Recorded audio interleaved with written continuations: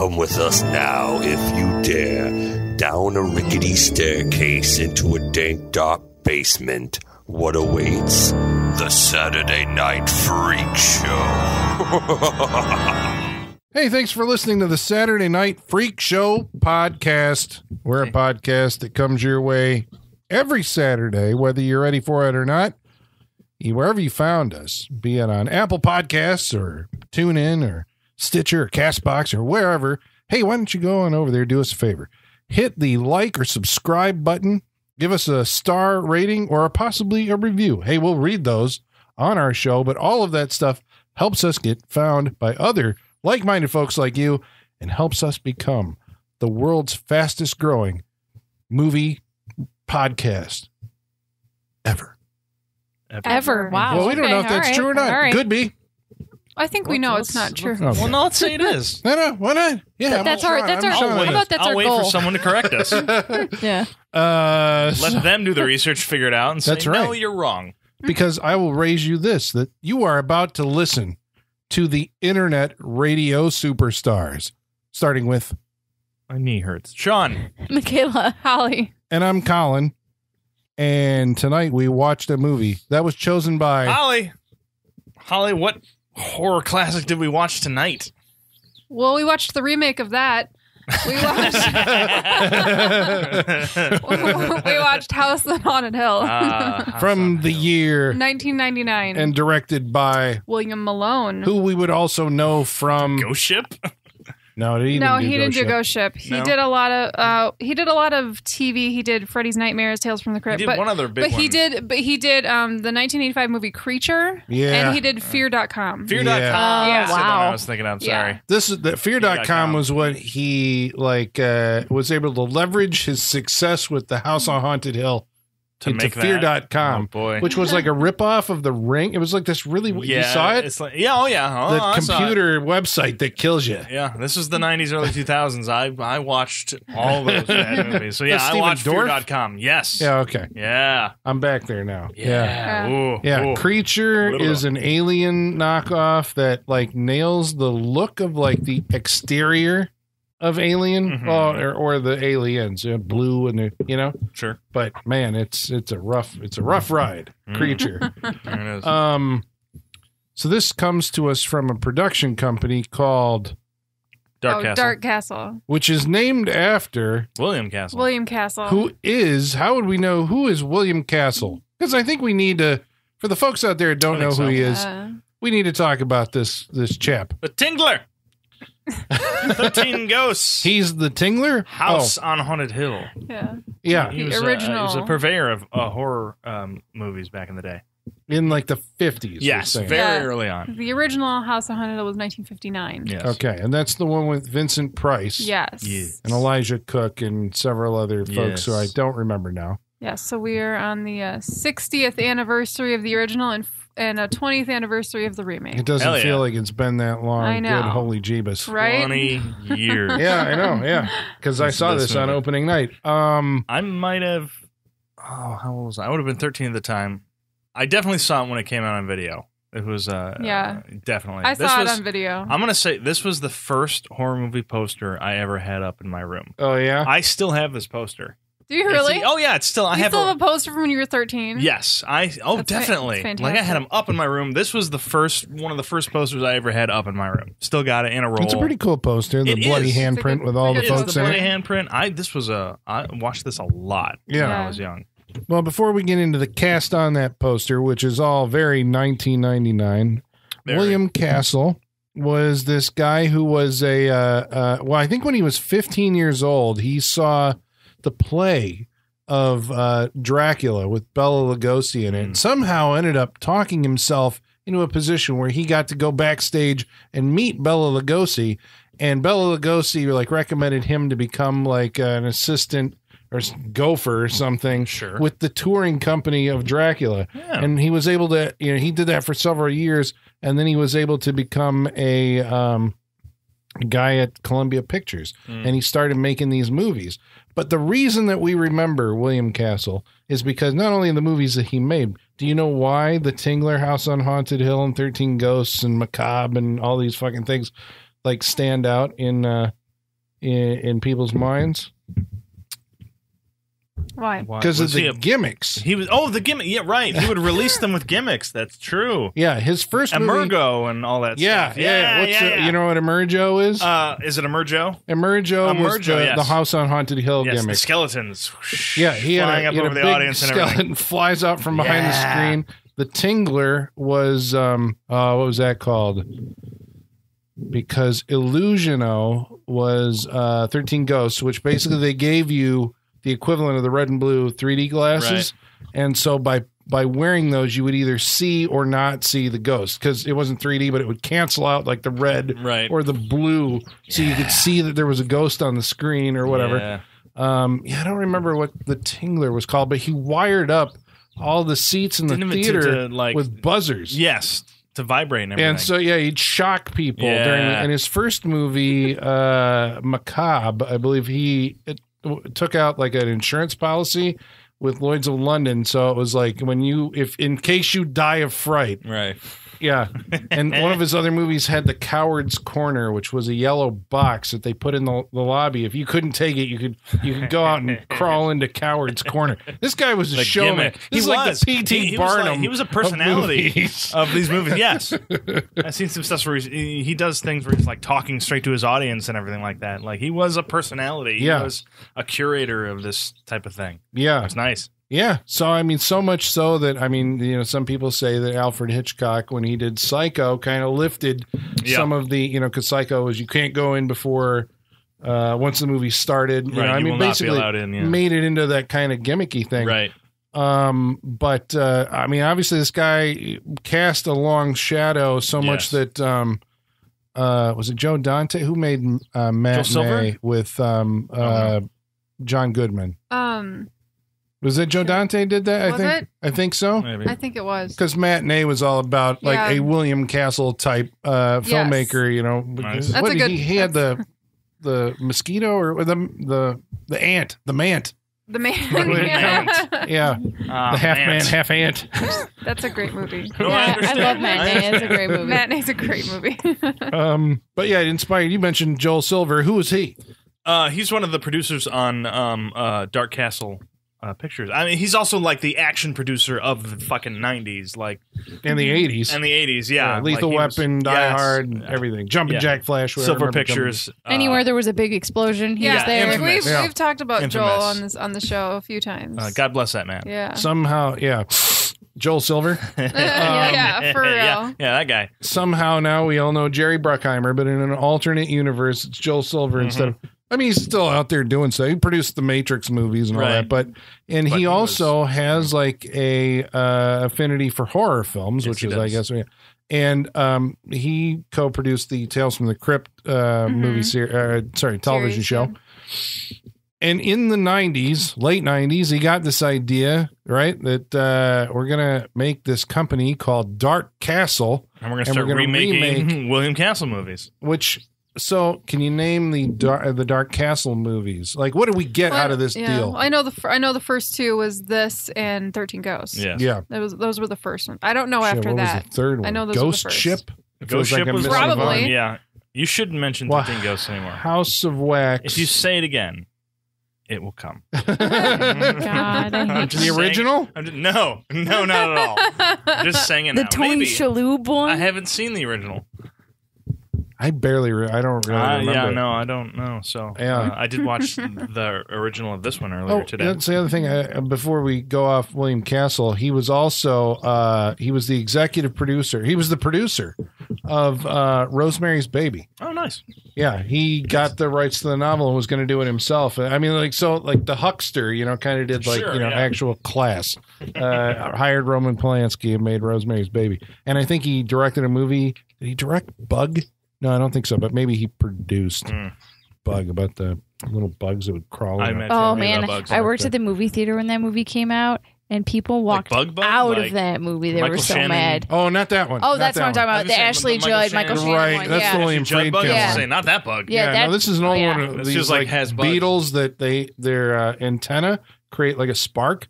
And so they crawl into, your car, and then they blow your car up. Oh, great. That's stuff. Pretty cool. That sounds great. Yeah. Because they came out of an earthquake fissure or something like that. This sounds awesome. Yeah. Okay, so who are should we talk about House on Haunted Hill? Yes. Why do we know this title? Why is this like a famous movie title?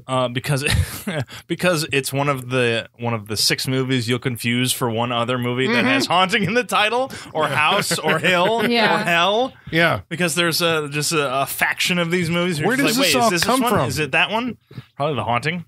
Yeah, it comes from a novel called The Haunting of Hill House. Yeah. Right. And so there was a movie called The Haunting in 1963.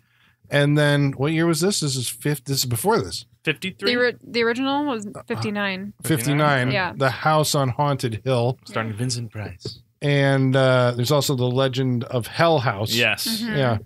Yeah. And The Haunting was Hill House.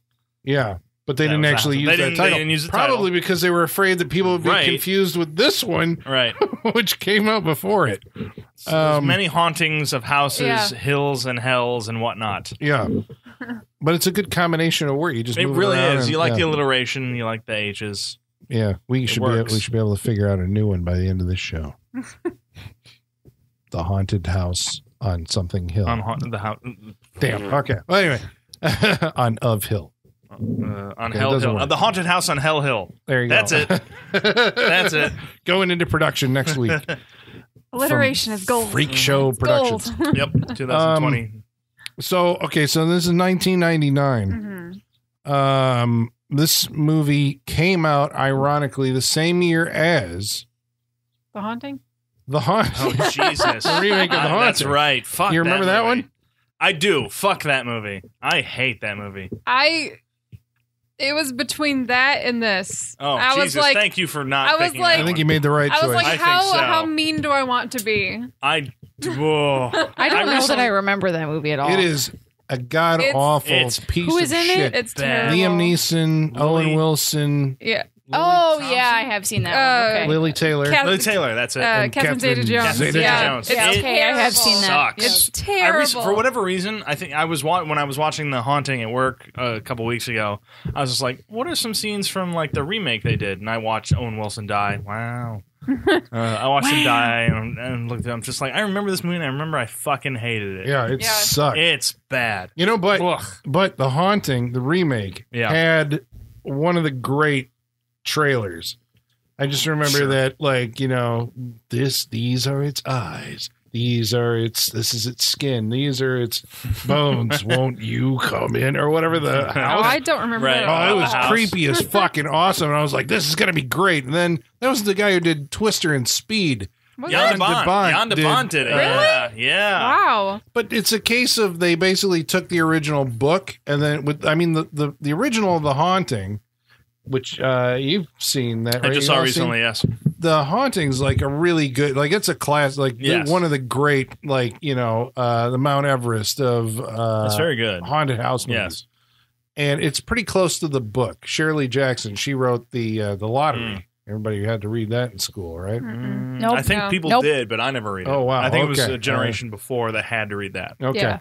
But so then when they made the remake, it's like, they're going to do a better version. They just basically threw the fucking book out the window and made a whole new thing. A lot of CG shit. A lot of pieces of the house coming alive. Yeah. And shit. Ugh. And then, ironically, like 20 years later, they made it again for Netflix, where it feels like they threw the fucking book out, but it actually is like kind of sort of like a reimagining. Right. Like it still feels faithful to the book, The Haunting of Hill House, the TV show, which you should absolutely see. That I think we probably all say fucking fantastic. Yeah. I just still rewatched gotta watch that. it. I gotta watch Dude, it's so good. After Unbelievable, I'm in there. It's so good. That is probably the best horror experience of last year. Yeah, I agree. Okay. I absolutely agree. All right. I'm with you on that. So not to be confused with The Haunting. Yeah, please, let's not. There's this movie called The House on Haunted Hill. Who's in this movie? What cements its status as a 1999 film? The entire cast. The entire cast. Yeah, if it wasn't the stank of the effects, if it wasn't the Marilyn Manson rendition of Sweet Dreams, it's the fucking cast of this. I think the cast is the most egregious because there's literally no one in this that still has a career. No, Jeffrey Rush still has a career. Yeah, he'll still do. What's he doing now? What's he done other than a Pirates movie lately? He was in The King's Speech, which was pretty big. It was like a good 5 or 6 years ago. 5 years ago. Yeah. But Jeffrey Rush, I think. I don't know. He's Jeffrey Rush. I think he's still doing all right. Well, the reason he's Jeffrey Rush, if I remember correctly, you'll have to help me if I'm wrong, was a movie called Shine. Yes, right? Yeah. He was nominated for the Academy Award. It seems to me that this, or was it Quills? It seems to me that this was the movie that, because everybody, this is your career trajectory in Hollywood. Yeah. You do a bunch of dramas, and then eventually you're in that one drama that it catches the eye of the Academy Awards. Yep. And then as you're like, ooh, you're getting nominated, then you do the movie that you will be remembered for. Yeah. We're looking at you, Jamie Foxx, and fucking Stealth. You get nominated for, Halle Berry and Catwoman. Yeah. Everyone's got that right after Oscar movie. Mm-hmm. Yeah. Where they're just like, I'm tired of doing dramas. Give me something easy to get through. I want to make some money. Yep. And they go for the big Hollywood, because I mean that was the thing. Joel Silver is a mega producer, and so you know that this movie is going to have like a bankroll to it. Yes. I guess that was the whole thing. It seems like we're missing, like after House on Haunted Hill, 13 Ghosts, Ghost Ship. Was Ghost Ship the third movie? Anyway, we can look this up. I looked it up earlier. I'll look it up now. Feels like there's another one. I mean, I think they did Rock and Rolla. They did. I like that movie. Out from horror and did a bunch of other stuff. But House of Wax, the Paris Hilton one, was also one of them. That's also another movie with a cast that dates that movie horribly. Jesus. Well, all of these movies are. I mean, they're very. But when you start casting people that aren't necessarily actors and just well-known people, that's really when you're getting into dangerous territory of dating your movie. Well, this one had the casting coup, I guess, was getting Jeffrey Rush to play a character called Stephen Price, who looks a bit like Vincent Price, you know. Which wasn't intentional. What? No, I don't believe that. Well, no, it wasn't intentional. They were going to have him just like dress like a regular businessman, and Jeffrey Rush was like, he had this idea that he wanted to dress like John Waters, which is the same mustache. And they were like, okay. So then they like dressed him like John Waters, and then the director was like, you look exactly like Vincent Price, right? And he's like, all right. So they just went with it. Even though the character's name Price. Steven That's why. Price. Well, yeah, but there was that doesn't make any sense. But that had to be because the writer had to have done that. Yeah, right? he did. Gothica. Oh shit! Do we all remember Gothica? Yeah. Barely. With Halle Berry? Halle Barely? Yeah. And Robert Downey Jr. And Penelope Cruz. Oh, Jesus. Oh, yeah, that movie is god-awful bad. I saw that in theater. Yeah. I'm sorry. It had a good trailer. It did have a good trailer. You know, also a good trailer? In Dreams with Robert Downey Jr. I'm just throwing that out there. I don't know why. But that was kind of a horror movie on a submerged town. That was kind of cool. Return to House on Haunted Hill. Anybody seen that? Nope. No. And will not. You know what made Return to House on Haunted Hill like a thing that I remember? Because at the time that this movie came out in the 1999, early 2000s, there was this brand new technology on the market. And that was called DVD, the Digital Versatile Disc. That's right, kids. Digital Versatile Disc or video disc. And it had a technology on it called like a seamless branching technology. And because of that, Warner Brothers got the idea that, hey, we should release the sequel to our epically successful House on Haunted Hill in a choose-your-own-adventure format. So if you get the DVD of Return to House on Haunted Hill, you can choose your own movie. Still not. They also did that for what was it, Final Destination 3? I don't think I've ever actually seen the real Final movie. Destination 3, yes. You can choose. Because I chose my ending and it was like over an hour. There's certain ones where you just like, you can choose if these people die or not. Yeah, like whether they get caught in the... Do you go left or right? And they go left and then the fucking thing happens. Yeah. I'm just trying to watch a movie, man. I don't want to do the effort. Like, be that involved. I'm just trying to watch a movie. But this was cool, cutting edge, like, you know. It's just a DVD menu is all it is. Yeah, in the middle of your movie. Yeah. Which two? Mm-hmm. Yeah. Correct. So there you go. Now it's a collector's item. No, I don't know if it is. They did Rock and Rolla, Orphan. Oh shit. The Hills Run Red, Ninja Assassin, Splice, Oh my God, has that been done on the Freak Show? Movies? These are Dark Castle movies. Splice is The Losers, also Dark Castle movie. This is when they started to branch out. Okay. Yeah. Doing that. The Bullet to the Head. Oh, wow. And then most recently, in 2017, Suburbicon, the George Clooney directed movie starring It's Matt just Damon. fucked up. Like, why is it Dark Castle? Exactly. At least Ghost House has the fucking temerity to stick with like, gonna make horror movies. Ghost movies. We're going to have to do Splice on the Freak Show sometime. That is a fucked up wild. movie. Yeah. That's the movie that goes all the way. Yeah. Crazy idea. You've not seen Splice? No. Oh my God. Okay, well now we got it. It didn't look worth it on the trailer. It does things you wouldn't expect. I'll say that. I'm all for that. It really wants to be a David I'm not saying it's good Cronenberg things, but it give me something I don't expect. That's fine. Yeah. Vincenzo Natali, isn't he doing something now recently? He did a lot of Hannibal. He came from Cube. He was the guy who did Cube. And then Splice. Oh, he's doing In the Tall Grass. Right. The new Stephen King adaptation. Right. Your trailer just came out for that after all. So the cast, top to bottom, who do we have in here? So we have let's say Taye Diggs. We gotta start. Taye Diggs, yeah. That's right. Who we will remember from Rent. Oh shit, that's right. Mm-hmm. Yeah. The Wood. I'm getting. No, what was that movie with Taye Diggs was in everything. Yeah. Yeah. Okay. It'll come to me eventually. I remember whatever. It's Taye Diggs. Yeah. He was in every quote unquote like black movie that came out during that time. No, but there was one and like the Best Man Wedding. It was like Angela Bassett. How Still I Got a Groove Back? Yeah. Yeah. There you go. Okay. I forgot he was in Chicago. Yeah. He's been in a lot of musicals. He was in Chicago. That's right. Equilibrium. Mm-hmm. The Gun Kata movie with Christian Bale. There you go. Gun Kata with Christian Bale. You said every word I want to hear. Have you seen that movie? No, I've not. It is awesome. Is it good? Yeah, it's from Kurt Wimmer, who his career went sideways. He did Ultraviolet. Okay. Yeah. He's that kind of guy. Oh no, that's a terrible movie. Yeah, I would never watch that movie. Sorry. So we have Peter Gallagher. Yeah. Right. Sandy Cohen from the OC. Yeah. Cohen, who used to be like America's dad. Well, he was like one of those guys like Lily Taylor who came out of the 90s like independent film boom. He was doing a bunch of those things. I think that's where I remember him from. Him and his eyebrows. Yeah. American Beauty. He was the guy sleeping in While You Were Sleeping. Right. Yes, he was. Yeah. Right. Yeah. Yeah, but there was like some kind of noir he was like a lounge singer. I can't remember. Anyway. He has the jawline for a noir movie, that's for sure. True. Yeah, he would have the profile. Like Pleasantville. It might have been a fucking Steven Soderbergh movie. Okay, I can't remember what it was called. We'll just he's been in a lot of shit though. Yeah. And he's my friend Burton's uncle. Wait, is he in Sex Lies and Videotape? Is he? I think so. He might have been. Yeah, okay. He might be. Yeah. Who else? Ali Larter. Mm-hmm. Oh shit! Final Destination. Yeah. Obsessed. Obsessed. Right. One of my favorite movies. Yeah. Eventually, Heroes. Right. Obviously, the Whipped Cream Bikini Girl in Varsity Blues. God bless her. Right. That's the one I was thinking of. Yeah. Legally Blonde. Anybody? Nope. No. Oh yeah. Of course. Legally Blonde. No, it was Heroes for you. I didn't watch Heroes. You love Ali Larter if you grew up in the 90s. Yeah, I don't know what happened to her after Heroes.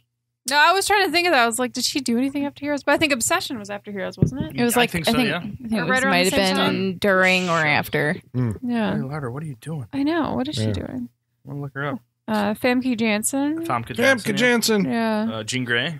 Yeah. Is that probably what she... Yeah, I remember she's Goldeneye, I think, was maybe the first time. Yeah, she's great in Goldeneye. Yeah. She's the villain in Goldeneye. Have you not seen Goldeneye? I have. Zenya Anatop. Yeah, she's awesome. It's been years since I saw Goldeneye. It's dope. She crushes dudes to death with her thighs. Yeah, it's great. She's fucking awesome in that movie. Kill me with your thighs. Yeah. She's a badass female. Yeah, she's great in Hemlock Grove. I mean, she seems to be aware of exactly what it is. Like everyone else in Hemlock Grove is taking it a little too seriously. She's like aware of the camp factor of that show. Like I feel bad for her career in some way. I don't know why I should, but it seems like she got pigeonholed doing things that it's like she's better than that. Probably, but it's like I don't know. I saw some of those later X-Men movies she was in. She was not better than those. Well, yeah, that third one. Well, yeah, but then again, that's those her movies. fault. I won't blame her for that. I don't think she was particularly good in that movie though either. She was really not good. helping it. She was really good next two. Like they all were really good now. Those first two are great. I'm sorry. There you go. Thank you. Ali Larter, all the Resident Evil movies, or at least the last right. 4 of them. Claire Redfield. Redfield. Jesus Come on, Christ. Jesus, Colin. Jesus Those are your Christ. movies. I'm sorry. Jesus. How dare you? I know. Just blanked them right out. I mean, who like most Colin? People. Yeah, who wouldn't? Yeah. You got Bridget Wilson. Bridget Wilson Sampras. Was she the former Mrs. Pete Sampras, or is she the current? Are they divorced? I don't know. I think they're married still. Aren't they? We would know her from Mortal Kombat, right? Because she's right. Fuck, what's that character's name? Sonya Blade. Sonya. That's right, because I keep hearing her saying, "Jax, we've got to get to the something in 15 seconds or whatever." Jax. Yeah. Sonya Blade. Sub-Zero. She was also was it the wedding singer? What? No, she was the wedding planner. She was the wedding No. planner. Yes, she was. She was in the wedding planner. She wasn't the star of it. J-Lo was. Sandler movie. She played a bitch in a lot of movies too. Billy Madison? Billy Madison. Yeah. Thank you very much. There you go. Yeah. And Y'all know who else we got in here? Chris Kattan. Well, who the fuck is that guy? Oh my God! A featured player on Saturday Night Live for years. Yeah. You know him from Night at the Roxbury. That's right. Which was before this? Yes. Okay. Probably. I want to say that was like 98, maybe. I saw like that fucking movie in the 97, 98. theater. Yeah. And it was a big deal that Richard Grieco, like they made a thing, I'm sitting there going, does anybody know who the fuck Richard Grieco is? 21 Jump Street, man. Okay, so you do. All right. Yeah. I mean, I know who he is. It was Booker had his own 98. So fucking yes, show. this was a good hot streak for Chris It Kattan really here. was. And then never again. So never again after that. That's so. fine because this is his best When was role. Corky Romano? Corky, probably They had to have after, been the same time, right around the same but time. really close to this, Yeah. and that was it. Then I that's think it. that This is killed what it. we will remember him from also. Yeah. I think Was so. the yeah. House on Haunted Hill. Night of the Roxbury, House on Haunted Hill. That's Corky all I got Romano for was him. 2001. I feel like we were all That was- getting we tired were of him at done. that Are point. there Yeah. sequels Last to that, breath. or is that like I don't a think so. one and done? I don't think that did very No. well as I don't it think so was. either. Yeah. Okay. Have you guys like kept up with him at all lately? Nope. I know Like, he does. after he comes watching- to Rockford doing comedy every now Well, and after again. watching this, I was like, I realized how in poor shape he is now. I mean, I know 20 years have passed between this movie and now, but yikes, man! Like that neck injury and that pain pill addiction he had is really like he's not done a number on him. He's not good. But so what I do for fun sometimes is I go on the website. I guess you're familiar with the website Cameo. Nope. Okay, you showed it to me. Okay, it's you guys will be obsessed with it once you dive into it. It is a website where you can go on and there's all these different celebrities, and for whatever dollar amount they set, you can send them a script and they'll record a custom video for you, right? Oh, right. All right. I know this. Yes. Oh my God, it gets insane because some people are so desperate for money they'll say whatever the fuck you want, like.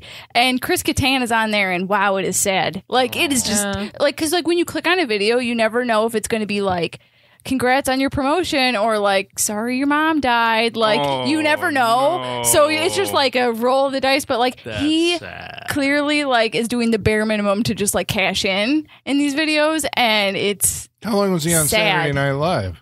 for a few years. He's Yeah. on for a while. quite a while. Like, what are I you saying? A thought. decade or At less, least 5 years. Yeah. Well, 2 is that the years. standard tour of duty on I contract think length? so. It depends. Nowadays, Yeah, we got it you got depends. Tim Meadows who was on there forever, and Keenan. Keenan's been on for just like passed 15 him. seasons or something like He's that. been on there the longest ever. So Well, who else is in this movie then? Have we rounded out the cast? Jeffrey Rush, There's a Topher Johnson, Jeffrey Combs cameo. Oh, wait, who?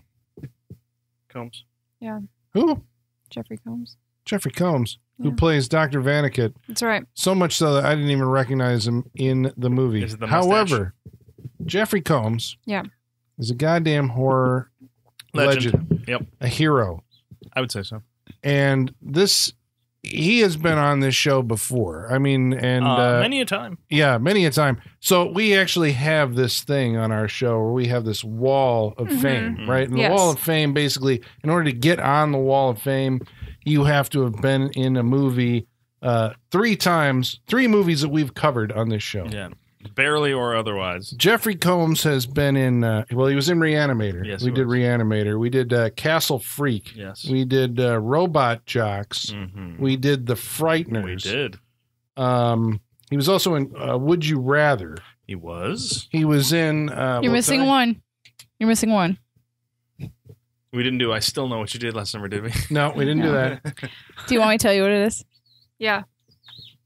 It's the Guyver. The Guyver, because he was Guyver. Dr. East. Right, it's Dr. East. Yeah. Yes. Otherwise, you got all the other ones coming. And so that would make this is his seventh appearance. Oh no!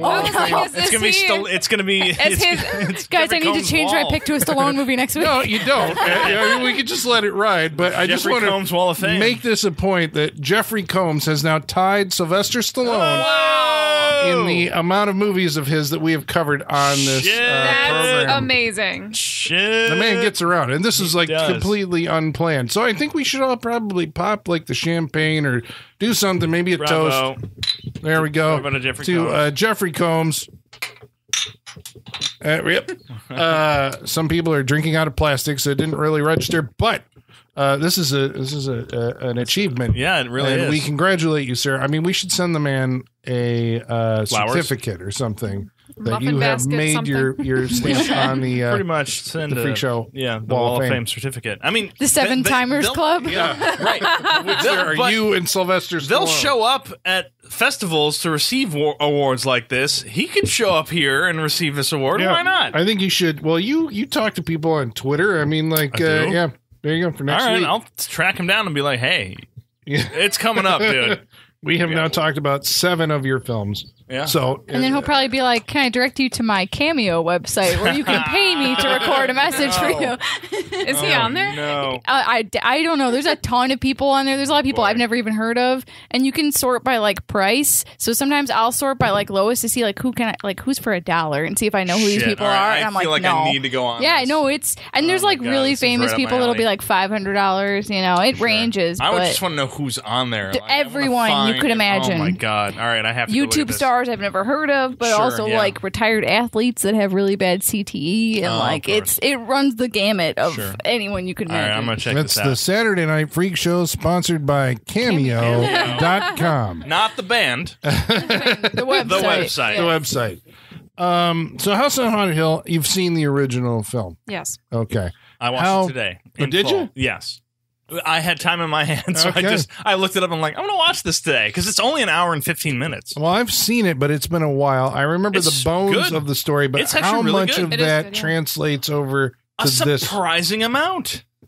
Because I remember the Guns is a little party favors. The Guns is the party favors. Oh, it has that great opening with Elijah Cook's like head, isn't it, floating out, and you hear the screams, and it's like that's the sound. Right. Yes. Yeah. Because he plays Pritchett in that movie, which is the only name that kind of transfers fully to this movie. He's got his introduction. Vincent Price has a lot of VO in that, leading up to everyone, all the characters showing up to the house and everything, and who they are. Excuse me. He's even got a few good scenes where he breaks the fourth wall and looks directly at the camera when saying some of his lines. And I watched him like, fuck, that's good. Like, it's still good. Well, it retains the bones of like there's Jeffrey Rush's character, the Stephen Price character. His relationship with his wife. That comes directly from the first movie. Yeah, they hate each other. They do not like each other. We're trying to figure out, like, you think they're intentionally trying to kill each other, or I think they're always trying to kill each other, but at some point they're going to take it just like, all right, we're doing it. Like something needs to just like push them over the edge. Yeah.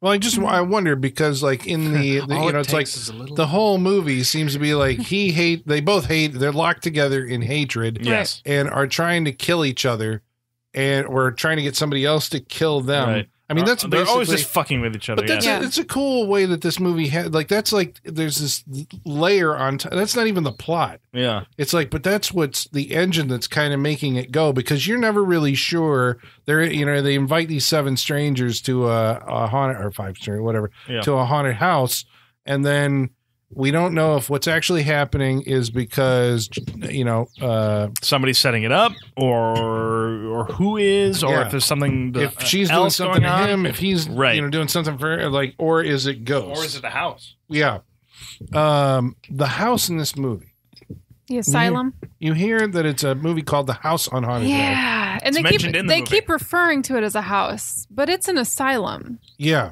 that's been restored. Kind of.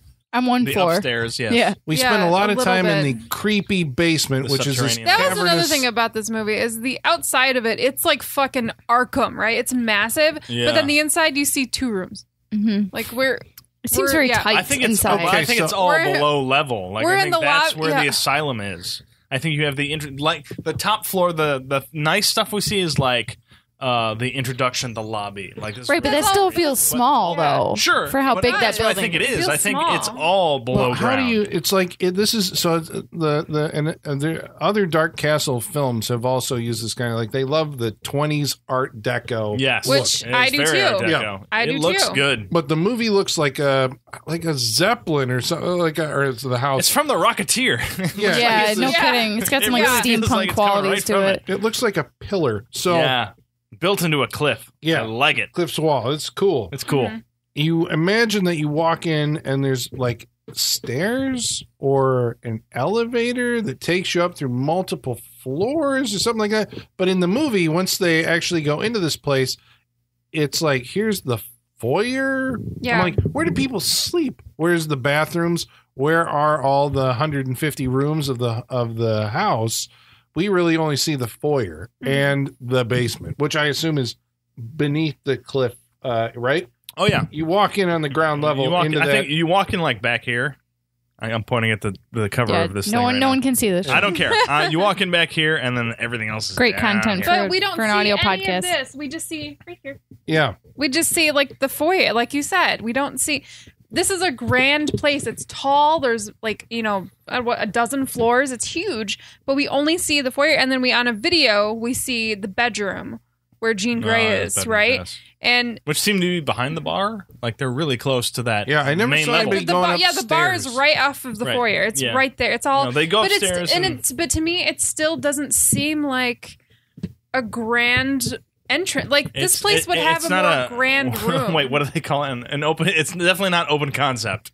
No, that is not how this I is feel built. like this It's very I feel like this building would have a grander room that you walk into. So I it think, still doesn't make sense to me. Yeah, once they go up the stairs, there's a bunch of rooms they go by. Like even but all the doors there are closed, so we don't. Yeah, there's But stairs even- off the main But even lobby. but even the staircase, I want a grander staircase than what Sure. we have. Yeah. Sure. I want To big justify something that's like, it I looks want- like it's 20 stories tall. I want big curling banisters. I want a big.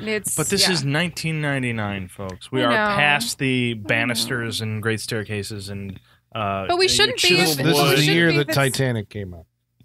They had great banisters. But that was from the 1940s. That's true. This wasn't the year Titanic came out. 1999? No, it was 98. 96. Damn it all. Titanic was 98. You got me. So Look it up. I Michaela. think 96. I think it's is what 96. I think it is. I think it's 98. I'm pretty sure it's 96. I'll bet you. Someone, whoever's bet you listening, is $1. punching Yeah, their they steering are. wheel Yeah, right yeah, now yeah. that we don't know. I do that this. to podcasts all the time, listeners. So I'm right there with you. 97. We were all wrong. Split the difference. I think it came out in December of 96. Okay. Your heart must go I'm pretty on. sure it was probably December of 97. I disagree. So the plot basically, Stephen Price is an amusement park operator. Right. He owns multiple amusement parks.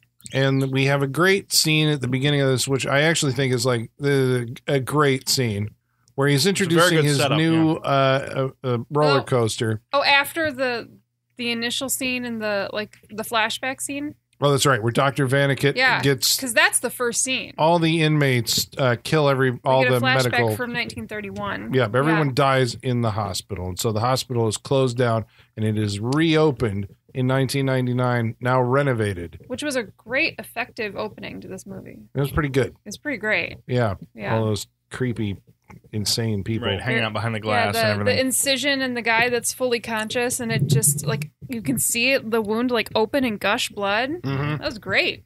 And because Peter Graves, star of Mission Impossible. But no, we will all remember him as the host of Unsolved No. Well, No. not at all. That's Robert No. Stack. That's incredible. What the fuck was Peter Graves doing in the 90s? It's a good question. Okay. Wes, Google. Yeah. So that's right. It was Robert Stack. I was going Robert well, Stack. he's because it seems like he did one of those shows too. Anyway, He was doing that show in this movie. in this movie, Oh. right? So Famke Janssen sees this and says, "That's a great place to have my birthday party." Oh. And so that's where we're going to do it. And so she invites several folks, but then her husband shreds that list and says, "Fuck you, I'm going to invite my people." Mm-hmm. And then the ghost reaches out, because it's made of electricity, reaches out through Through the phone line. the internet. Through the Yeah, To the- using the phone line to the To the internet. The internet-based computer, Colin. The online computer. Yes. That's what it was. Yes. The online computer. Yeah, using the internet. Connected to the internet? Somehow uses the Phantom Mouse. Yeah. And operates, what would we have back then? Whatever the Mac OS was of 1999. Yeah. Probably was Mac OS. Snow Lion, right? Something like that. Now, like, Tiger Beat. They're not cats anymore. They are? No, it's like Mojave and there was one Sierra Yosemite. Yosemite, Mojave. It's all like shit like that. This is before the iMac. Oh yeah. Oh yeah. This is like an Apple II probably. Yeah. Maybe not that early. So this ghost creature, because he's got an Apple being laptop thing. Yeah. At some point. Yeah. It deletes the list and invites. We don't know this, but unbeknownst to the characters, descendants of the 5 sadists who escaped the massacre of the House on Haunted Hill. The fire. House on Haunted the Vannegut Institute. Mm-hmm. So basically, all these folks get in there, and then hijinks ensue. They get locked in, right, and they have to fight for their lives against the ghostly things that come out to get them. Are they ghostly? Okay. Well, this is... The movie employs a lot of surrealism. Mm. Sure. Yeah. Surrealism? Yeah. This is William Malone's maybe thing, because he also did a couple episodes of Masters of Horror, right? He did. Where and in Fear.com, I think he kind of leaned. He did like this independent movie that I saw, and I can't remember the title of it. Like several years later, and it wasn't good. And I was like, no, there were a couple things. Not really a good director. There were a couple things on his IMDb list that I was like, I've never heard of that. It's not Absentia. That was Mike Flanagan. Anyway, so he employs this technique because a lot of this stuff is done in camera for effects of the era. Thankful for that. Which it looks like, because we were trying to figure out, is there an actual name for this effect? But basically, you make someone move really fast while you expose, you do these long exposures. Right. And so it blurs the film. And speed it up. Which I first saw in a movie called Jacob's Ladder. I was going to say. In 1990. Yeah, Jacob's Ladder. You've never seen Jacob's Ladder still? So I don't know. I think it all comes from Jacob's Ladder, a hugely influential movie, especially if you look at like Silent Hill and all this shit. Which I never will again. Disturbed music videos. Right, and, whoever you got it had an influence. Yeah. Yeah, even if I haven't seen it. Even its like narrative choices, I would say, are influential. Yeah. I mean, there's a reason people refer to endings of movies of like a Jacob's Ladder scenario. Like, there's a reason why that's a thing. Like, I can't say because Sean's never seen it. And that movie has recently been remade for the Starz Network, and it's gonna be bad. It's gonna be real bad. That movie is a product of its time, Like, I'll watch the remake. I feel like I'm going to watch the original and be like, I've seen this before. Probably. I think that's I think you have seen it before. I've seen everything it's influenced, and now I'm going to go back to it and be like, all right. Well, Jacob's Ladder, I remember, because it was 1990 when that came out. Right. That movie, to me, felt like this was the first movie of a new, this is a new type of horror movie. Right. Mm-hmm. I'd never seen anything like that before. And then, of course, I saw stuff that predated that, where it got some of its ideas. But definitely in this visual style of heads wiggling really fast and doing all that, all comes from awkward movements, or reverse photography and all that stuff. William Malone rips that shit off. I think maybe that's the thing with William Malone. He's a rip-off artist. That's absolutely the thing with William Malone. As evidenced by his Ridley Scott rip-off from Creature. Yeah. I know this. What you do? Each one of the characters meets their demise through some kind of ghostly thing. Which ones were your favorite? Well, couldn't really tell you anything about any of them, honestly. Who do we get? We get the first, Bridget Wilson Sampras is the first one to go. She sees the ghostly. I mean, that was a pretty cool effect where she's got a video camera. She wants to be on a TV show. I like that. Yes, I like that. Well, she's going through and film because she ends up in the basement as well, which is unfinished and still the remnants of the old asylum. Where most of the movie takes place. Right.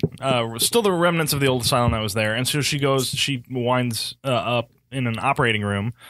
In real life, no one's there, but when she lifts her handheld camera up to it, she can see the ghosts operating on one of the patients, and it's a really cool effect, practically done, where you can see the camera moving along with the reveal of what you can see on the viewfinder. Cool. It's basically timed out the move. Which is done all practically, which you would never do nowadays, unfortunately. But it's done really well. It's very cool. Yeah, it's very cool to see. And that moment when she's staring at him and she looks up and they're not there. She looks back at the screen and they're there, and they all stop and slowly look at her. Yeah, that's fantastic. Nice sound effect onto the That's creepy as fuck. Yes, I like that. Yeah, this movie does have a lot of creepy imagery. It does. It really does. I hadn't watched this in a long time. I was just like, I forgot that this was it's got creepy imagery, and it's a fucking rated R movie that like goes for it. Like it's bloody, nudity. Like it's a fucking movie. Like this would be PG-13 nowadays. And I feel for sure. And then that moment when she turns and looks down the hall, and there's the figure standing there, and then it rushes towards her. Yeah. That was the first time I'd really seen that. Yes. And that scared the shit out of me as a 14-year-old. Whether it was the first time it existed, it was the first time a lot of us were seeing it. It was the first time I was exposed to that. And that was my first experience as well. We're just like, I'm trying to remember rush towards if the they camera. did that in Jacob's Ladder also, but maybe not. Though, I mean, now you've seen it in like movies like, like I don't know why Mama is coming to mind, but they do it. It's like The Prodigy, that was it. That was the whole trailer. Remember earlier this year, The Prodigy was what's her face? Taylor Schilling at the end of the hallway, and she was talking to the boy, and then he jumps up and he's right in front of her face. And that was it. And then the trailer ended. That was it. Annabelle, that was the whole trailer. The first one did that too. They do that all the time. Everyone does that now. Yeah. Like you're down the hall and then boom, I'm right there. It's a staple. It's like, it's down there. Oh, it's in your face. But that's my first recollection of seeing that, and it was terrifying at the time. Agreed. Yeah. And then then the imagery when it's like in her face, the morphing like ghost creature, and then like all of the clips rapid fire like from what's happened there, and it's very jarring. Yeah, that's very effective. That's like kind of surrealism, which I don't really see the people going after that in movies now. This kind of your rapid fire, like just plain weird imagery, which is unassociated with anything else except it's like creepy imagery. Yeah. Because usually, surrealists, you're going for like a subconscious kind of thing. Right. But I don't know that it connects with like any of the characters' subconscious. It's just like, here's something that's creepy. Yeah, here's some weird shit. I don't know how that connects to Mrs. Sampras or her character. No, it doesn't really. Yeah. But it's just creepy looking or it's weird looking, And then she gets taken away. And we see the remnants of that way later on in the movie. She's the first one to kind of go. Is she the one that gets operated on by, remember the creepy nurse? And then the doctor comes in, Vanica comes in. I don't know if you know who that nurse is? The creepy nurse? No. Who's that? The creepy nurse apparently has made it to the wall. You know how I know this? Oh my God. Told us. Named MF Man. Is this the wall or is it the hallway? Well, you will have to tell me who it is. All right. So her name is sorry, going to the research paper. Her name is Slatvica Jovan. Oh. Slatvica Jovan has been in 3 movies that we have covered on this show. Her name sounds hallway. She's the twisted nurse in The House on Haunted Hill. She's the sales lady in Body Double, but you will all know her from her most famous role as Gozer the Gozerian in a movie called Ghostbusters. Stop. Really? What? Yeah, a little mind blown right there. Minds are blowing right now. Love That's it. right. There Still going to the hallway. Thank you, MF Man. But that is good to know. Hallway of fame. Holy shit. Yeah. Wow. Fantastic. I love it. Kind of fantastic. Yeah. Well, congratulations to her for being in a hallway. Yeah. These people all, here's the other thing about this movie that I've always thought, you got to tell me, like, if it's different. This is what separates the 90s from, like, 80s movies. 80s movies gave you characters that were kind of, like, fun and interesting, and, you felt bad when they died. This movie gives you a bunch of cynical assholes. Every single one of them.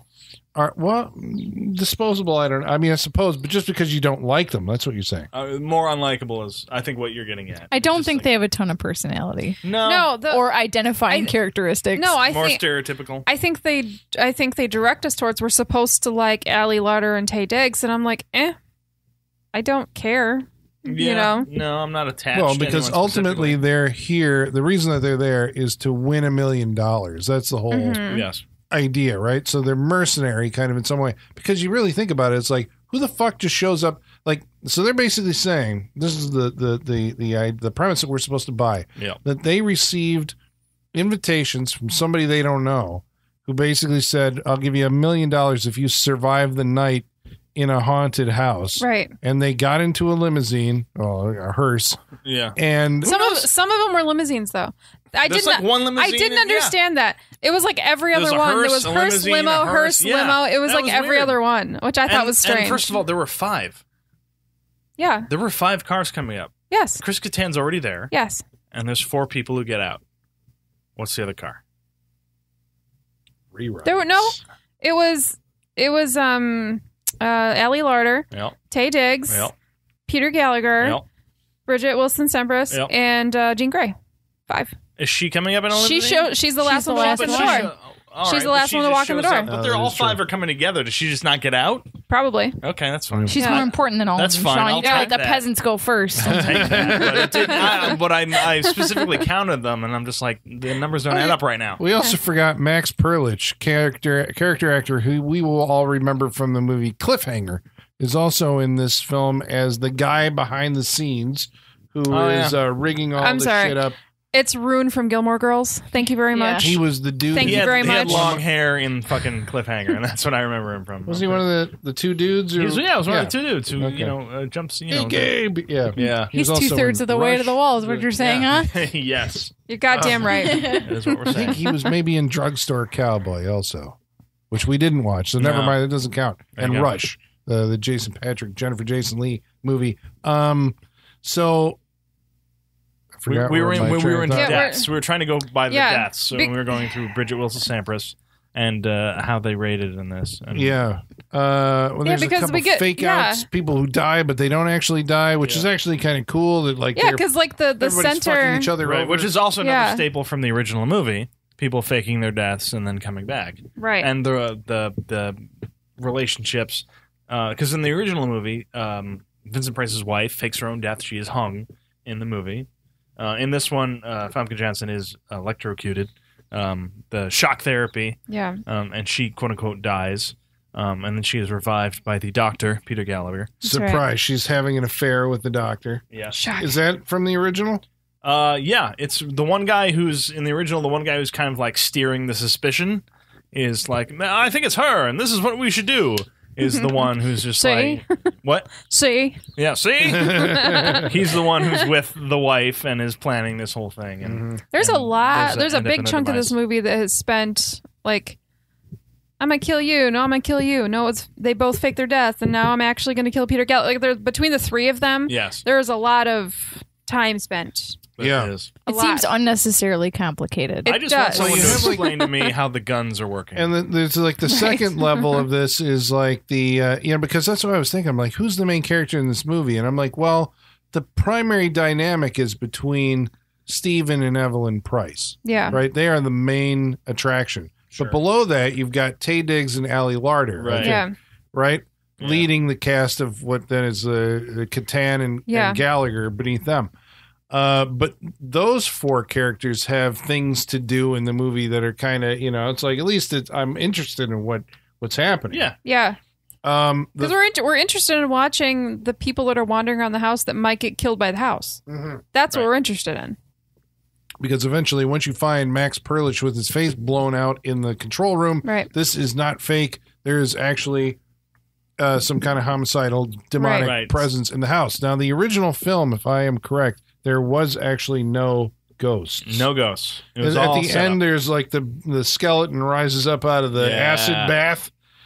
And that was him supposed to be killed, right? And then that was supposed to be Vincent Price. She gives her a heart attack or something? Yes, and she stumbles into... Yeah, that's when the skeleton flies out into the audience at that point. Yeah, that's the Emergo.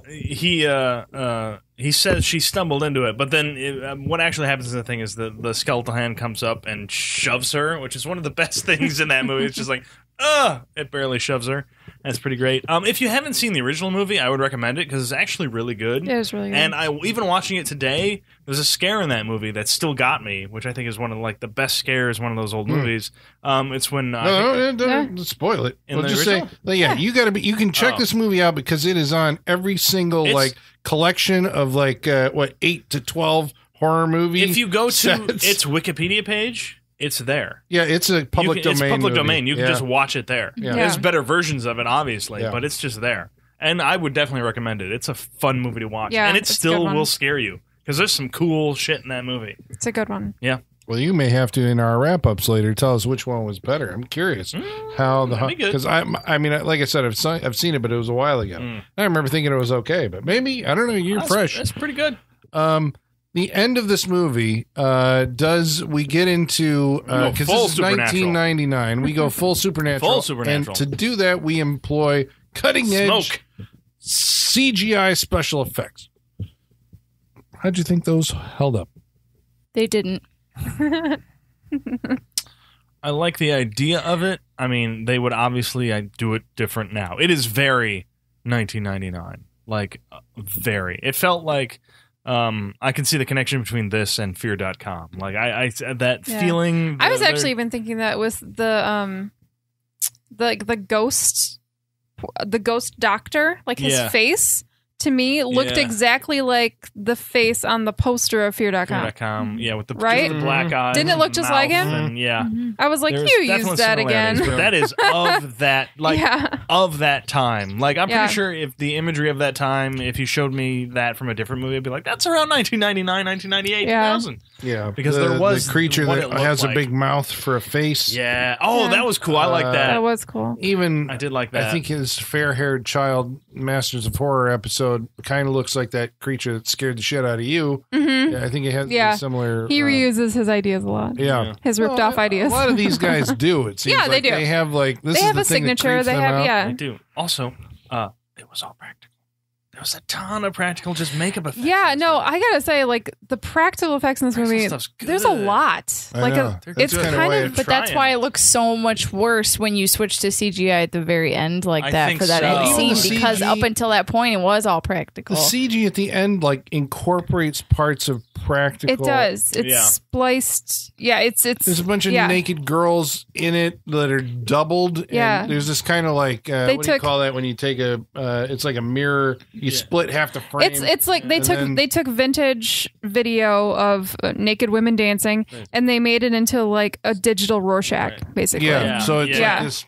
I don't know how to explain it. Thing, it's a smoky creature. Or it doesn't. Or when you drop food coloring into water. Yeah. The way it spreads out and everything. It does not hold up watching it now, but I still think it's kind of cool. It is. It is. I like specific. I like the choice. I like the choice for that time. It was cooler to me this time. I think when I saw it when it was new. It pissed me off because I'm like, it looked fake as hell. No, for sure. It read to me now I kind of have this fondness for the 80s vortex. Sure. Right? You know what I'm talking about? Yeah. Like the 80s fantasy vortex that all those movies had. That's what this looked like to me. It was this is the 90s version of that. The fucking CG. We used to have portals. Now we have this. Yeah. I do think they did a good job of the ghost cloud when Famke Janssen's face would come out of it. Yeah. It did look like her, and that's kind of an impressive thing to pull off with that because it's not a lot of detail. It's basically just a basic outline of her face and but they got the cheekbones and the eyes right enough that you could tell it was her. I think they filmed they filmed her and it's it's placed in there with and overlaid with other shit and because I don't think a lot of it is. That's why I wonder. I don't think a lot of it is straight CG as it is using the computer to make a bunch of composites of shit that you actually filmed and just layered the shit out of it. That's exactly it. That's exactly it because I read that the interview said that they were claiming that it wasn't actually CGI, that it was exactly what you're saying. It's layering. Yeah. It's not computer models. Exactly. It's actual photographed crap, just distorted. And what Michaela was saying, how it's it's varied enough that like you can see all the features, and it's enough that you can tell the difference because the face changes. If 1 minute it's Jean Grey, and the next minute it's Bridget, and the next minute it's Chris Kattan, and you can see the difference. But it still has that like muted look where it's all blended together. I think it looks cool. But the only thing where this movie like completely shits the bed. This is where I was like, it was. I mean, it basically, at the end of it, it's like there's this evil, haunted center of the house, a room where you don't go because that has been locked away. Yes, and that's why the house is evil. This isn't really explained as to did this cause the massacre and this concept better done in Hill House. Yeah. Right, Haunting of Hill House. I mean, or even Amityville. Well, okay, maybe not better done. But there's Haunting always like the evil heart of the house, right? Yeah. Which Chris Kattan has been saying the entire movie. The house is alive. We're all going to die. Yeah. People encounter the cloud monster thing and are dissolved and absorbed into it. Yes. I like what they did to Jeffrey Rush. Right. He gets Famke Janssen gets absorbed. Jeffrey Rush gets absorbed. Chris Kattan gets absorbed. Yeah. But for some reason, when we make it to the attic, which is the other location in the house that we finally get to see, as Ali Larter and Taye Diggs are escaping into the daylight, the ghost of Chris Kattan shows up in a beam of light or some kind of shit because he's a good man. Yeah.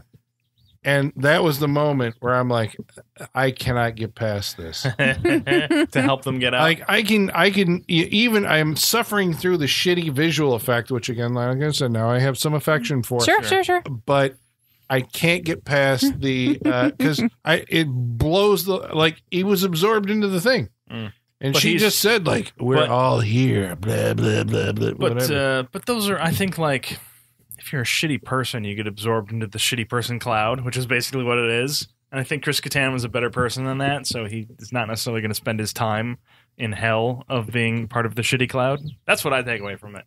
Like, he was better than all that. This is literally the Deus Ex Machina showing up to save the... I mean, it was like, what the fuck? He, like, opens the door so they can head out and, like, winks at him or something and, like... Yeah.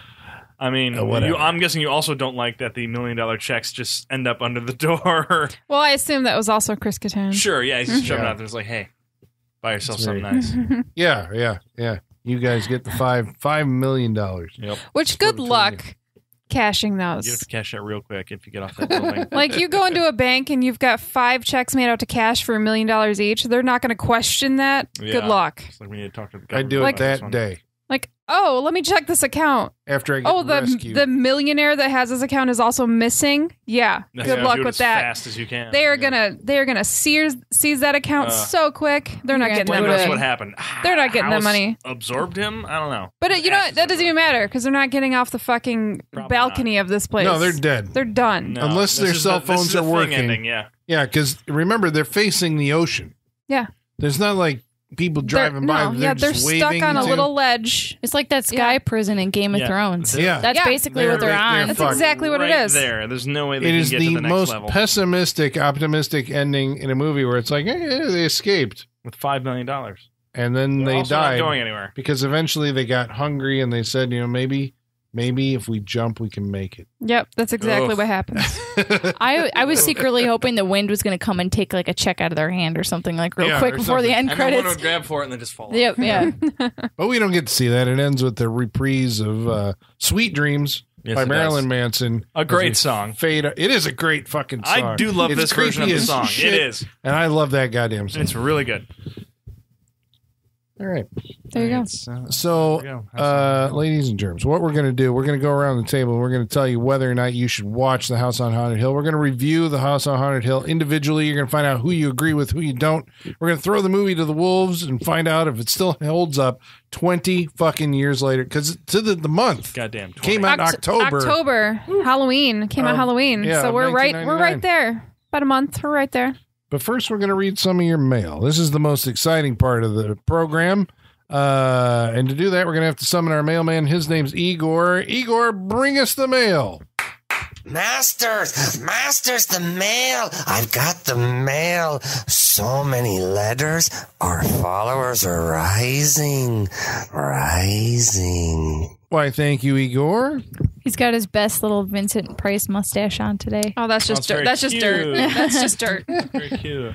Just let him think he did it on. Let's let him have it this one time. Thing where I lick my thumb and get it off his face. Well, hey, we should let you know, join the Freak Show family right into us because we read your mail on this segment of our show. You can get a hold of us on Facebook. Facebook.com/Saturday Night Freak Show. On Twitter. @SatFreakShow. You can email us. SaturdayNightFreakShow@yahoo.com. Or you can follow along on Instagram. G-Money writes in about the house on Haunted Hill and says... I love how you don't say our Instagram. Didn't I? Saturday Night Freak Show? Follow Instagram. Saturday Night Freak Show for the time of your life on Instagram. That's right. All right. Now it feels right. Michaela is adding to our stories. You can watch us watching the movie on Instagram. G-Money writes in and says, severed boobs on a wall is about all I remember about this one. Time for a rewatch. I think there was one boob on the wall. Yeah. I know, because I was like, what the fuck is he? And then I'm like, oh, it was Mrs. Sampras. Yes, Mrs. Sampras. Yeah, that's right. Ryan Handsome Jansen writes in and says, Jeffrey Combs is the only redeeming quality about this shit show. Damn. We'll get to it. Well, that's fucking harsh. Simon Carter says, I'm pretty sure I saw this at the movies. I don't remember much, but I think it was the first time that I saw that weird, twitchy, fast-moving effect, and it freaked me the fuck out. Yep. And I remember Famke Janssen. Oh, boy, do I remember Famke Janssen. Yeah. This was many people's first experience. Yes. I'm pretty sure that comment is going to get repeated a couple times in this mailbag. Yeah. Andrew Bradford writes in and says, I saw this one in college at Western Carolina back in 2000, packed in a dorm room with several hallmates. I remember it being not very good. So I do appreciate experiences like that, though, where you get a bunch of people together and just make the best of a situation like that, And watch a horror movie. Yeah. Well, Pat Nowacki says, I loved it. The cast is great. Jeffrey Rush's scenery chewing is phenomenal, and even Chris Kattan manages to stand out. I really think it's got to be Chris Kattan's best thing, right? It's gotta be. So. I would say so. I would say it's the only Chris Kattan thing. But you don't like comedy, so yeah. I mean, I have fun. He's definitely more famous for Night of the Roxbury. I have fond memories of him just being on SNL. Me too, Mango and whatnot.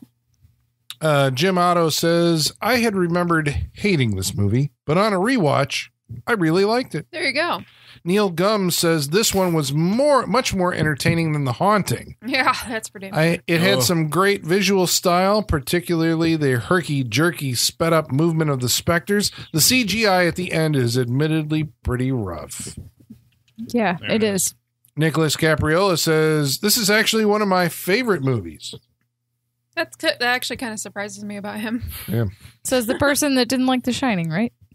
No, I don't think so. I can't remember who that was.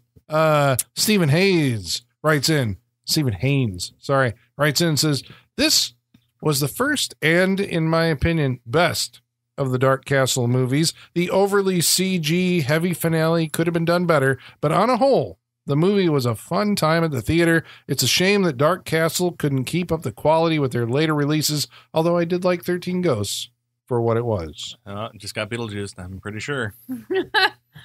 Michael Whitaker says, this was one of many haunted house movies that were a brief fad for a while.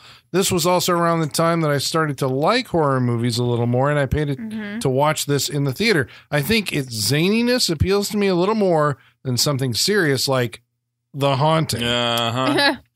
Yeah, it appeals to me more than The Haunting as well. Yeah, I didn't want to deal with Lily Taylor's shit in that movie. Fuck. She shit in that movie? No, her psychological her baggage and shit. Her general shit. Yuck. That was her graduating from indie darling. Yeah, I know. To mainstream. She didn't graduate. It doesn't always go well. Yeah. Now she's in the first Conjuring movie, so finally she made it. Grant Parrish writes in and says, this came out around the same time as The Haunting. There it is. I always preferred The Haunting to this because I think of the slow burn spooky versus House on Haunted Hill seems to jump faster to the scares. It's got nice eye candy in this one, though. We'll leave that vague statement for what it is. Could be effects. No, could be the women. Who knows? No, it's Taye Diggs. Is it? It could be. It could be. Obviously. Jacob Kottner writes in and says, I actually rewatched this recently. The late 90s were the worst period in horror, if you ask me. Amen, brother. CGI was getting cheaper to use, and every studio took their shot. Usually the effect shots were barely passable for the time, but look horrible in the more modern day. The story's okay, and the ending's kind of hopeless, but otherwise not a very memorable film. Still better than the Haunting remake. Yes, it is. Yes, it is. You know, I gotta say, everyone in the mailbag writing in the same couple things means like all the right people are listening to us. You know what I'm saying? Like they are all our people. Yeah, you're our people, and you guys are all really smart because you all have the same kind of thoughts. So, except for the one guy who likes The Haunting. Yeah, it's okay to like a movie. That's fine. That's fine. Well, Ryan Douglas 80 says, I've always been a fan of this movie. How is Mr. Rush in this? I don't know, but he's great. Yeah, he is great. Yeah. I don't even know what you just said, sir. That was amazing. Okay, about It Chapter 2, Nick Siebel writes in, and this is a movie we watched several weeks ago. Nick Siebel says, I've seen it twice, and I still don't love this film. I don't hate it like I initially did, but something is still not right with this film. The ending is also god-awful. Really, they defeated Pennywise by screaming at him. They bullied him into a Benjamin Button version of Pennywise. Laugh out loud. To me, it's no dumber than kicking him to death in the TV movie. Like it's on par, just as bad. Like, no, I'm not saying it's good, but I'm just saying it's to me that's not any dumber than kicking it to death. You know, they're both stupid. Like, I feel like general consensus about this movie though is I didn't hate it. Yeah, but it could have been a lot better. We kind of find out because most people wrote in about House on Haunted Hill. Everyone else wrote in about It Chapter 2. Right. Andrew John writes in and says, so I thought It Chapter 2 would be my biggest disappointment of the year. Then last night I saw 3 from Hell. Oh boy. Any of you seen it or are going to one of the 3-night events? I think we all answered this. We are all still personally hurt by 31. So yeah, that was a big one. It's actually 4-night events now because the movie's been so successful that Fathom it made almost $2 million, guys. Almost. But for Fathom Events, that's like a huge, huge. But for a Rob Zombie movie, that's terrible. Well, that'll make its money, I'm sure. No, we will be skipping the theater. Yeah, I think I'll be skipping the movie to tell you the truth. I don't think so. need. You'll watch it at some point. I think. I think I might do it for our end of the year, like best and worst of the year list. I might watch it just to. If it shows up on a streaming platform that I have, I'll watch it, or I'll try anyway. I want to have a really hated worst of the year this year. I really want to go in on something, so that might be it. There you go. Yeah, rail against. Yeah. So I think that seems like a good candidate. That's you cool. know, I like your dedication. Yeah, Kayla. yeah. About It Chapter 2, Maya Madsen writes in and says, Sean is right. The movie is not good. Why can't anybody get it right? Maybe my expectations are too high since I read the book probably 12 times as a kid. Thank you. There it is. So I know its themes inside and doesn't out. make it wrong. But it colors your perspective. Everything colors your perspective. That doesn't mean she's not right. I'm just saying there's not a coincidence between her agreeing with you and you both having read the book. Doesn't mean she's not right. That's why you guys agree. Doesn't mean she's not right. I didn't say she was wrong. I'm just saying she has a different perspective. You just can't blame it on that one thing because we read the book. She said she's read it 12 times. That's fine. She likes it. So she's got a lot of personal attachment. You know what she did like? She said Bill Hader was a treat, though. He stole the show. Yeah, he did. Of course. He was great. Brent Zemecki says, as a horror film, it fails entirely, but as a horror comedy in the vein of Evil Dead 2, it succeeded. Hader steals the show, and it was a blast watching him. Yeah, absolutely. Better if we just, you said, start watching it as a Nightmare on Elm Street part, whatever, and just start like a 4 or 5. Yeah. Maybe we just need to go into it as that. And Well, Dan Dunn says they could have removed most of the flashbacks and added more with Henry Bowers. I wanted more mullet. That mullet was out of control in that movie. Carson Snar. Alrighty. Cool. That's with 2 R's. Says, it's true, you really don't get to know the adults very well. I thought this movie could have focused only on the present day, but some of the kid flashbacks were cool. I feel like you could tell none of the adult actors actually spent any time with each other, whereas the kid actors seem to actually be really bonded together. Yeah, I agree with that for sure. Teresa Ann says, I highly enjoyed it for what it was. Some of the scares could have been in Chapter 1, like the Paul Bunyan scene, but I did find some of the scares more effective here than in the first. I got more out of the first. Yeah, same. But I I've heard that from people. So I guess it depends on what kind of scares you want. Yeah, I agree with that. Because like I was saying, I like the Pennywise, like the clown scares more than like the big creatures and weird body horror stuff. So I guess if you like that kind of gooey, gross stuff, then it works for you. The map. Yeah.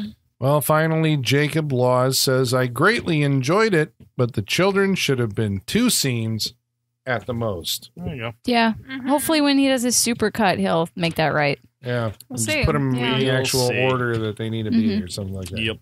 Yeah. All right. Well, thank you all for writing in. I mean, again, that was a very full mailbag. We appreciate it. Oh, yeah. I think that's the most full that it's been in appreciate your thoughts. A long, long while. So thank you again. Now, this is the moment that you've all been waiting for. We're going to go around the table and we're going to review The House on Haunted Hill. Colin! Hey, Colin. What's up, Sean? Hey, what'd you think about this movie, House on Haunted Hill? I saw this movie, and it was called The House on Haunted Hill. And you know what I wanted from that title? I wanted a house on a haunted hill. On a haunted hill. And, well, there's definitely a house. I don't know, in the matte paintings or whatever. Is it? I'm not even sure if it's a... It's an asylum. There's a building a house on a house. I have a... I mean, I got to admit it. With this one, I don't think I can see it clearly. I have a nostalgia tie to it. I remember the experience of watching it on opening night, and I think this is one of those movies where I like to watch it because every time I watch it, it reminds me of that experience. I had a positive experience watching the movie. It is, to me, it's this is what I kind of want out of the no calorie a horror. This is the White Claw of horror. Yeah, it's the white. Yeah, it's the White Claw. It's the horror. It's the big studio. So you know that there's not really anything to it. It used to be the popcorn of horror. I just want it to be fun. I suppose the only thing that I'm saying is it's fun, even though the characters are so cynical, right? And I would have preferred to actually like them, right? But I think in spite of all that, I did kind of like even how fucking just nasty the prices were. I kind of like them because I think I like the people. Somehow it's that magic of casting by having Jeffrey Rush and Famke Janssen in those roles. It works, and it's the alchemy of just that casting. If you put somebody else in there, it may not have worked. Yeah. The set design's really cool. It seems like that was the thing that I kept going to these dark house movies for, because this one had the fucking great Art Deco house. 13 Ghosts has the house, the glass shifting with house, glass walls, right? It doesn't. The whole thing's made of glass. Ghost Ship, obviously. I don't really remember what the production design, and then the House of Wax. I just remember, the house built of wax that melts. Look cool. At the end. It's some fucking awesome scenes at the end of that thing. But that's part of it. I thought, I did, after seeing this movie, go, William Malone. I gotta check this guy out. Then I went back and saw his earlier stuff and saw Fear.com, and I'm like, okay, House on Haunted Hill's all he's got going for him. But I just enjoyed the movie up until the very end. And a lot of time, the Chris Kattan thing and the special, whatever, the ghost smoke monster. I was a little more forgiving of the smoke monster this time around. Less forgiving of the Chris Kattan ghost that saves the day. It kept reminding me of the very end of, you ever seen Stephen King's The Stand or read the book? Yeah. There's a character who dies who shows up at the end of it to say, and I'm like, God damn it, Stephen King. And I'm like, why'd the fucking TV miniseries have to do this? It's just ridiculous. I hate it. But the character's done, but they are some kind of angelic presence, because their character was so good. I'm like, Chris Kattan's not a good guy in this movie. Why is he an angel? Basically, at the end of it doesn't make any fucking sense. But this is applying a level of, something I want out of this movie that the movie is not obviously shooting for. It's just, it's out there to be gross, to be exploitive, to entertain. It does, I think, maintain a level of fun and interest, and it's cool to look at. And, you know, it was creepy, and it feels to me, and maybe this is because I saw it probably on October 27th, 1999. To me, it's always going to be like it. When I watch this movie, it feels like Halloween. Mm-hmm. You know, it's like this is a decent Halloween B movie, and I enjoy it. I've watched it a lot. So when Holly was like, "Yeah, I'm going to pick that," I'm like, "Well, I already watched it this year, but we'll watch it again because this is like, you know, we're kicking off October with The House on Haunted Hill." I'd recommend it. You got to check it out. Sean, what'd you think? I just want to say that I'm very surprised that you are all in for this movie. I'm surprised that this is your movie that we're watching tonight. Yeah, you don't usually like the 90s stank. Yeah, I did not think this was going to be your thing. I honestly don't like the other Dark Castle movies. Right. And that's understandable. I will make an exception for parts of the only other one that I own is House of Wax. Yeah. But that movie, like, there's a good movie that's about like an hour or it's 90 minutes. The movie's 2 hours long. So you cut a half hour out of that, you get a pretty decent beat movie, but I'll forgive it. Okay. House on Haunted Hill. Like you said, the nostalgia factor is high for this one. This is one of the earliest horror movies I've seen. I think I saw Halloween and Texas Chainsaw Massacre before this, but it's definitely like one of the very first 90s horror movies that I saw very recently. I don't think I saw it in theater, but very recently when it came out on video, and it really stuck with me. This was a repeat viewer, like I said earlier before. This was probably the first horror movie poster I ever had on my wall because it's just a cool looking poster. And I really enjoyed the movie back then, and watching it tonight, I had a good time. I can't believe I'm going to say this. God bless Chris Kattan, because he's like my favorite character in this movie. He's actually really enjoyable. He's really enjoyable. I love his sarcasm. Yeah. I like it that he just doesn't. He just wants to get the fuck out of there, and then when he's stuck in there, he's just like, we're all going to fucking die, and I'm just going to be sarcastic until something comes and takes me. So I really enjoyed his character, his comic relief throughout this movie. Jeffrey Rush, I think, is great casting for this character as, quote-unquote, the Vincent Price character. I think the dynamic he has with Famke Johnson is really good. You get a lot of there's a lot of creepy stuff. I forgot that this was just like a rated R kind of go for broke bloody horror movie. I forgot a lot of that imagery was in here. It was really good. I like the characters are very like snippy and cynical and mean, but I like the people who are playing them. I like Ali Larter and Taye Diggs and Jeffrey Rush. I like the casting is really good for this movie. Mm-hmm. They did really well. If you're not going to particularly like these characters, you like the actors, and that helps it a lot. Is that because we've seen them and stuff before? I think so. Yeah, maybe you're bringing it is. Yeah, it's not all unknowns or anything. Like we know them. It's because in 1999, these are people you want in your movie, right? And they really got all those people, which is to the benefit of the movie, I would say. Obviously, when we do get to the end, we do go heavy. Like we really go for like the supernatural heavy CGI stuff, but I'm okay with it. It didn't, at this point, like I knew it was coming, and I was still pretty okay with it. I was pretty okay with it when it came out in the first place.